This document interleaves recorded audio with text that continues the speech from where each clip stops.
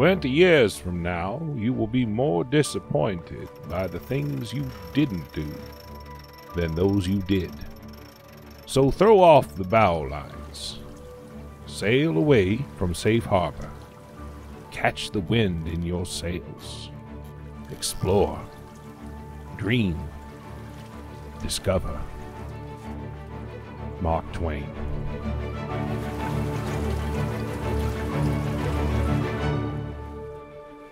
It's a nice connection to the elements that you get when you come out sailing, because you depend on them. You depend on nature in order to be able to drive the boat forward.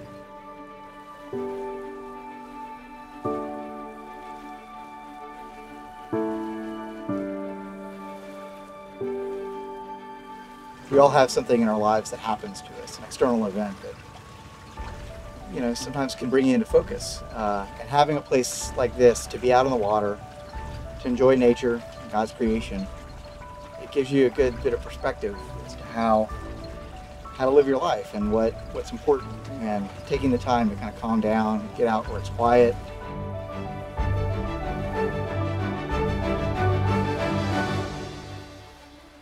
Medical scares tend to come out of nowhere in a lot of cases, and they come as a surprise.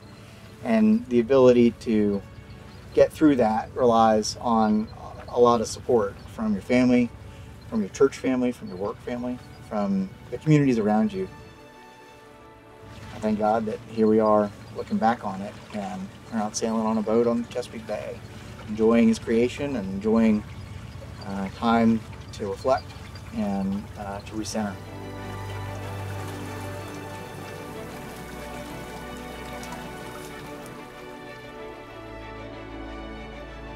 We think of coming out here as a bit of a retreat for our family, to get away from town, to come out where it's quiet and just enjoy it.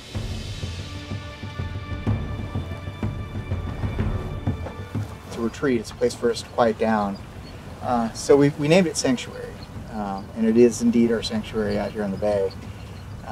We have time to be together, it's safe in a storm, and the kind of pun is probably where you'll find us most Sundays in the summertime.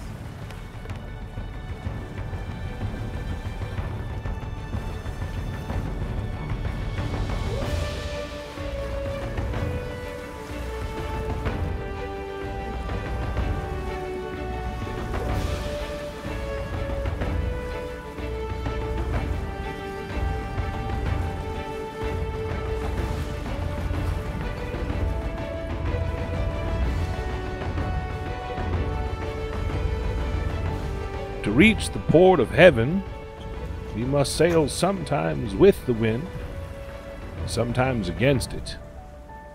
But we must sail and not drift, nor lie at anchor. Oliver Wendell Holmes, Sr.